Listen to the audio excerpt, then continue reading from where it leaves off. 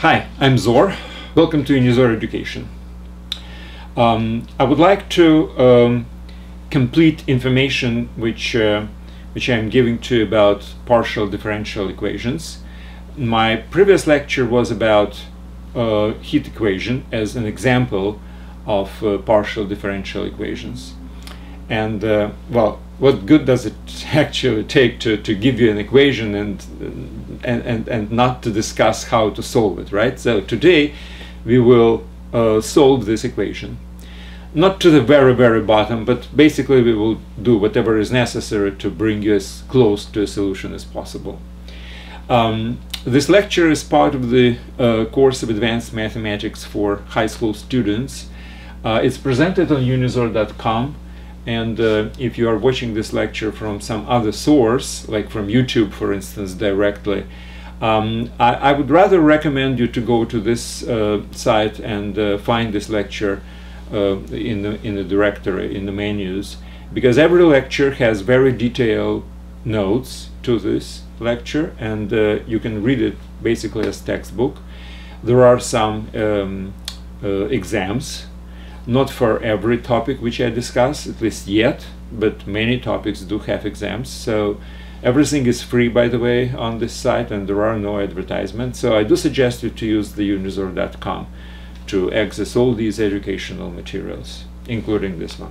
Okay, so heat equation. What is heat equation? Very briefly, we were talking in the previous lecture about thin metal, let's say metal rod, with certain source of heat applied to one end, and then we were talking about how this particular heat is distributed down the rod as the time progresses. So basically we are talking about function temperature of time and distance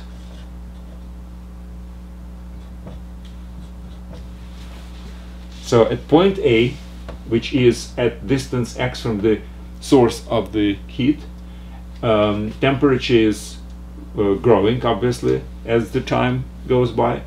We probably should assume that at time equal to 0 there is some temperature, and then we're hitting this end, and the temperature is spreading down the road. So this is the function which we were talking about, function of temperature and coordinate. So at any given time, any point has certain temperature. Now, what we came up with is so-called a heat equation, which looks like this. dt, that's from T.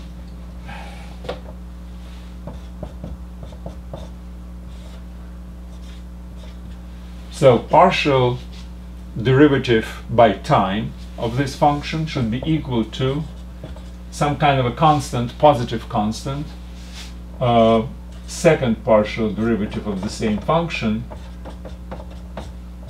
by coordinate x.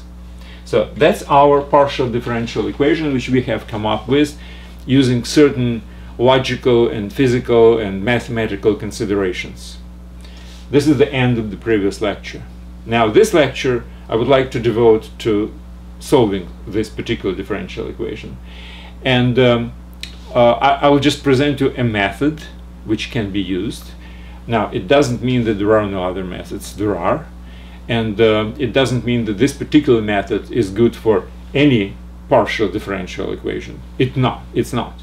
However, in this particular case, it's good. And again, my purpose is just to get you acquainted with the concept of partial differential equation and how to solve it.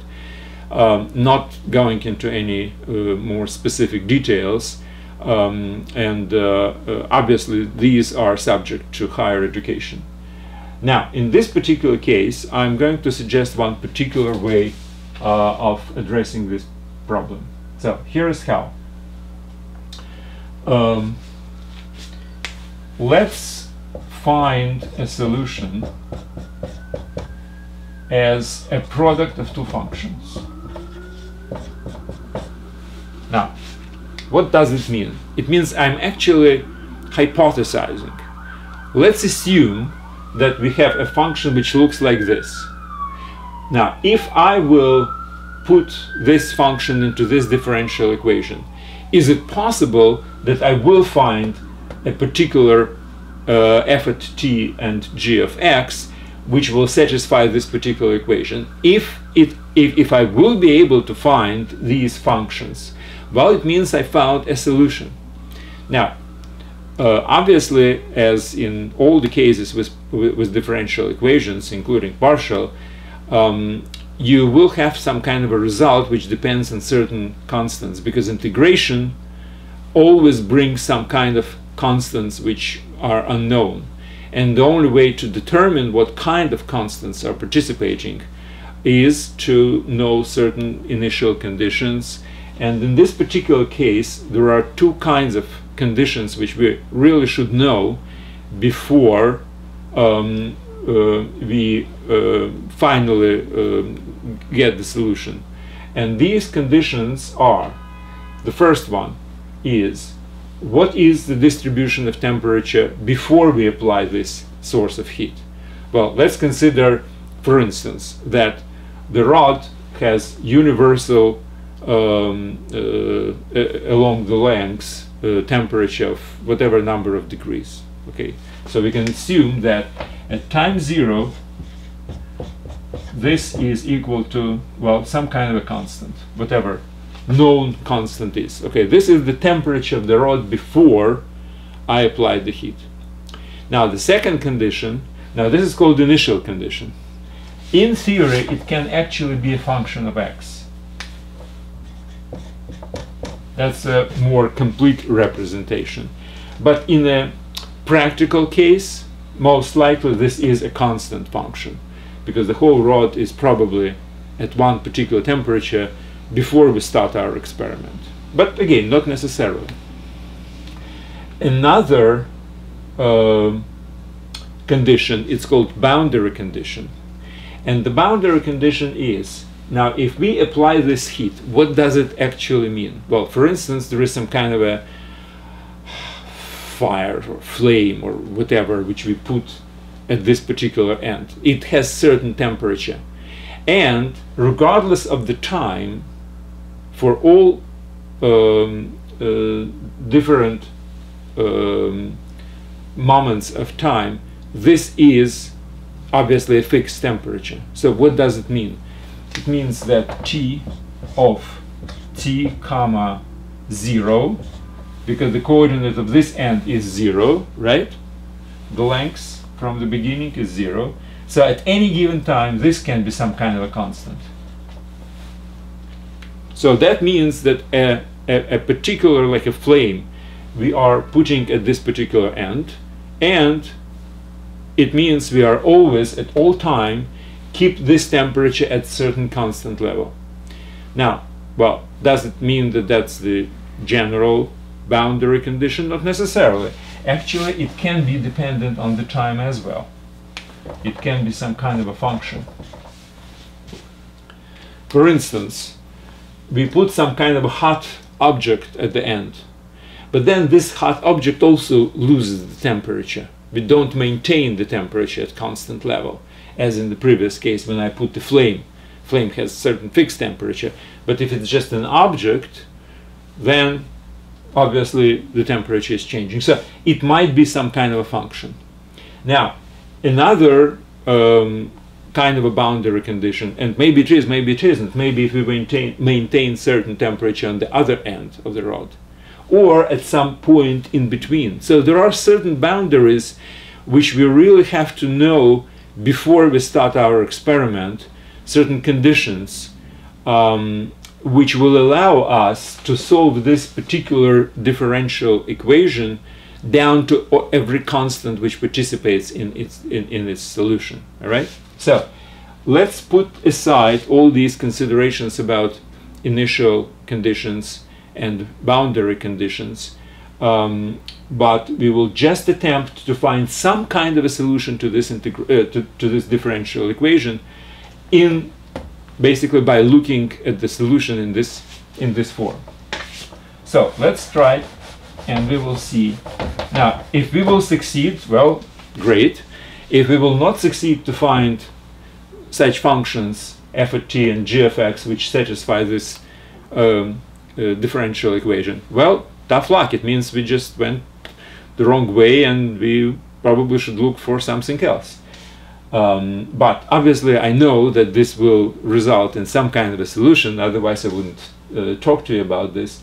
And this is just one of the methods which can be applied to solve partial differential equations of this type.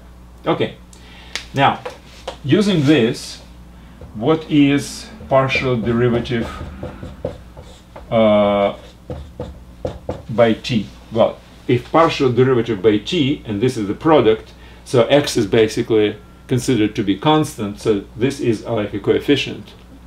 So basically it's just derivative of f of t. So it's derivative of f of t times g of x. Now what is partial derivative by x, the second partial derivative by x? Again, now f of t is considered to be a constant multiplier, and we just have to differentiate twice this, which means it's equal to f of t times second derivative of x. Now, using this, we will just rewrite our equation.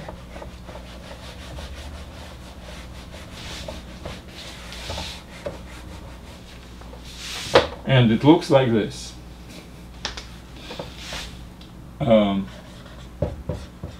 F of t times gx equals a square f of t g of x. So that's our differential equation, which we would like to solve somehow.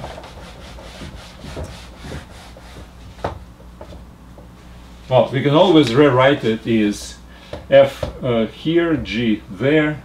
So I will have f of t divided by f of t equals a square g second derivative g of x. Now we have a very strange situation. Let me tell you, I was surprised myself when I saw it. Look, on the left I have a function of t. On the right I have a function of x. Completely two unrelated arguments. So these are functions and these are functions. T is changing, well, it's a time, right? So it's from zero to infinity. X is distance from the edge of the road, which is also like from 0 to infinity. So we have two functions. Arguments are completely independent, and yet these two functions from two independent arguments must be equal to each other. I mean, at least I'm looking for functions which are supposed to be equal to each other. How is this possible? Well, there is obviously the possibility. What if this function is identically a constant? Is it possible? Yes, there is a function of t. This is a function of t, right? It's a, well, it's combination of function and its derivative and ratio between them, but it's still a function of t. And it might be equal identically to some kind of a constant, as well as this thing might actually be equal to exactly the same constant.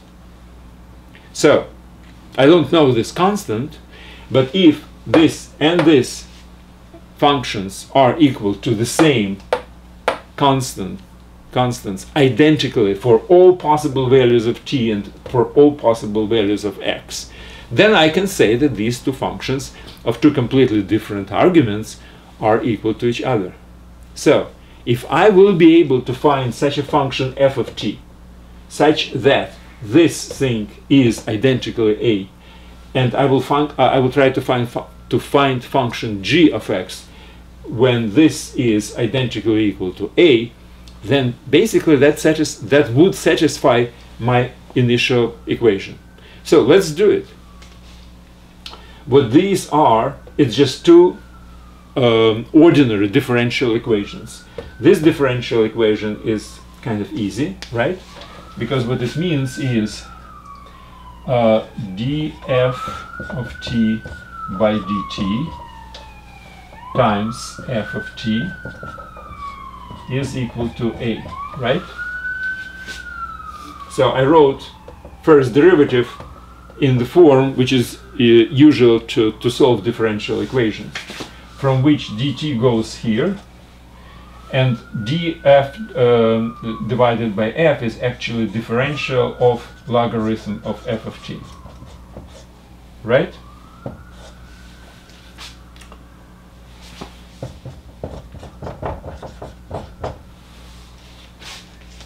Why? Because the derivative from logarithm is 1 over this function f of t, but then the chain rule gives me multiplication of derivative of f of t. So that's what it is. So the differential of logarithm of f of t is differential of f divided by f of t. On the right, I will have a times dt. Now I can integrate it, right? And what do I have? Well, I will have that logarithm f of t equals a times t, right? Plus some kind of a constant. Well, in theory, I should have actually put f absolute value, but it doesn't really matter much because I will explain it in a second.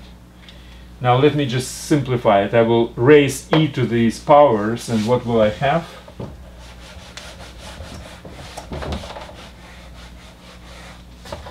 If I will raise e to this power, I will have f of t is equal to e to the power of c. C is basically any constant, so I will put the constant in front as a multiplier. It's actually e to the power of c, but since c can be any constant, I will do this. E to the power at. Now, whether I will put absolute value or not, it doesn't really matter, since again c is just any constant.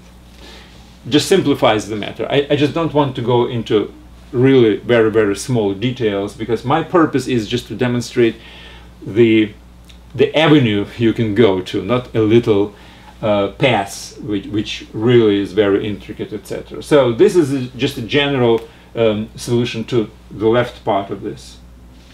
Okay, now how about the right part?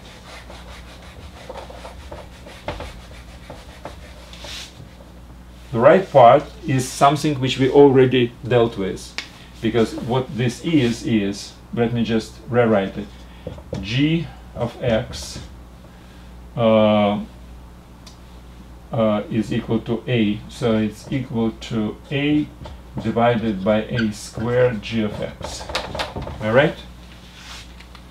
If this is equal to a, then a squared, then second derivative is equal to a times g, and then we divide by a squared. So we have this, and I will even put it in a little bit more familiar way, like this. We already solved this particular ordinary differential equation when we were talking about spring. Now, to solve this, we have to look for a solution in a specific way, and our specific way is look for a solution in this form. It's a linear ordinary differential equation, and that's why you can really use this type of a technique, where lambda can be anything, including complex number. And if you remember, we were using complex numbers to have solution which is oscillation based on cosine or sine when we're talking about the spring. And obviously, when lambda is imaginary, this thing is using the formula of Euler, converts e to the power of imaginary number into cosine plus I sine.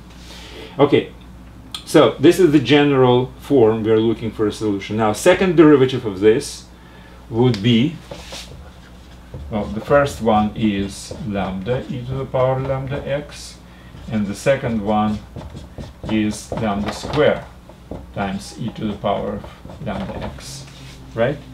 So whenever we will substitute it, e to the power lambda x will cancel out, right? And what will remain? The remain will be as a quadratic equation. Lambda square minus a equals to 0, right? From which we can see that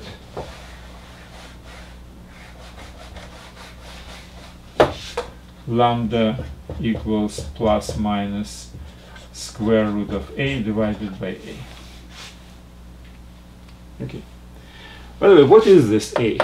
This basically characterizes the rod itself.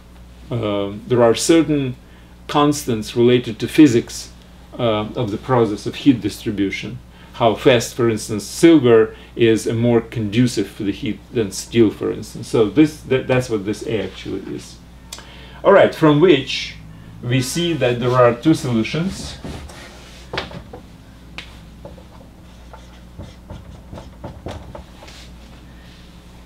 And since I have two solutions, then any linear combination of these two solutions is also a solution. So general solution is this: C1 times e to the power square root of a divided by ax plus C2 e to the power minus square root of a divided by ax. So this is the general solution. We found it. It depends on two constants, and if we will substitute this, by the way, into this, you obviously will have identity, like 0 equals to 0. So we have both functions.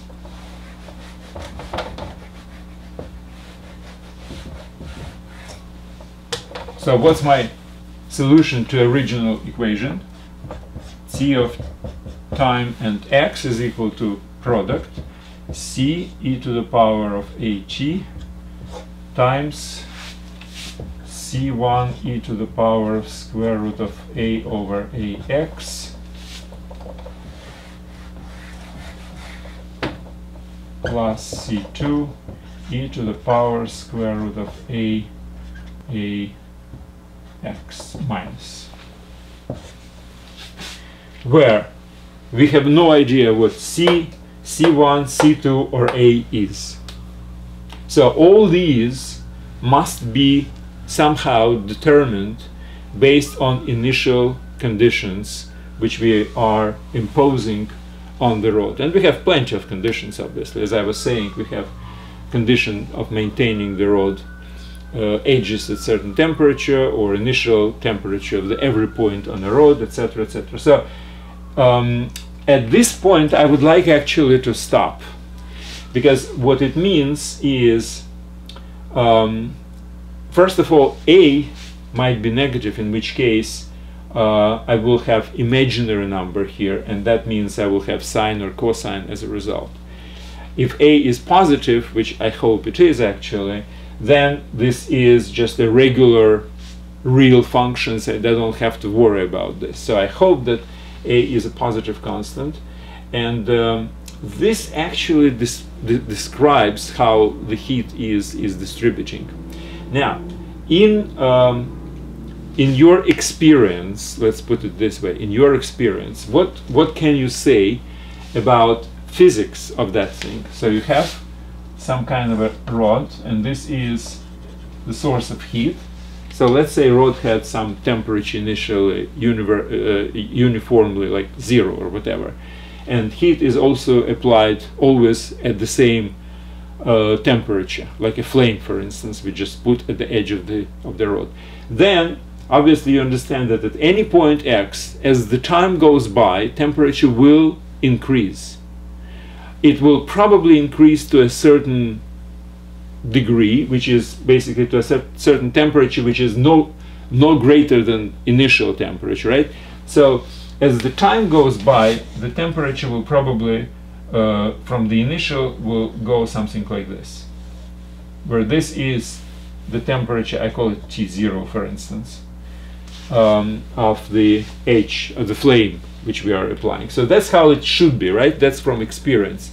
Temperature from the initial point, as the time goes by, goes there. For any point, for any fixed point, so for any fixed x. So if this is x and the x is fixed, right?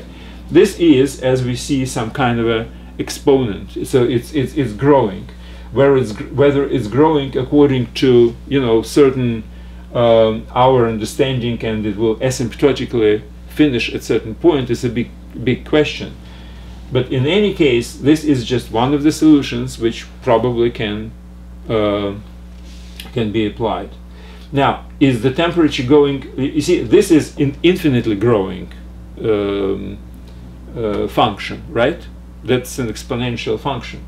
Does it mean that our exponential function will be our temperature would grow exponentially? Well, this is a very interesting point. You see, if we are dealing with the real life metal rod, it will not grow higher than this temperature, primarily because the heat would just be distributed to the air and stuff like this. Now, if this is, let's say, in the vacuum, and you have a permanent source of heat, then the temperature will grow indefinitely, because there is no place this particular heat should go. I mean, yes, eventually it will melt the rod, and our experiment will obviously stop on this. But in theory, if there is no way to distribute the heat outside of the rod, then the temperature will grow exponentially. So that does make sense. But in case you have certain other elements of this experiment, like you are losing heat at certain speed, then this is much more complicated job, and the equation would be much more complicated in this case. So this equation is in assumption that there is no way to heat to escape the rod, and that's why we have this exponent. Now, as far as this is concerned, again, obviously you understand that the further we go, the lower temperature will be, right? So maybe this component C1 should be 0 in this case, and this should really signify how the temperature will decrease with increasing x, because this is, again, exponential function, and providing C2 is positive, this function is going down, right? So it's no wonder that this component actually would specify how the temperature is decreasing as we are further and further from the source, because the source of the heat is further, and the heat will take longer to reach that particular point, right? So that's also kind of a natural from our understanding case. Well, that's it. Again, I wanted to give you just a taste of partial differential equation, not a complete theory or anything like this. And that would complete this part of the course. So I suggest you to read the notes for this lecture on unizor.com, and good luck. Thank you.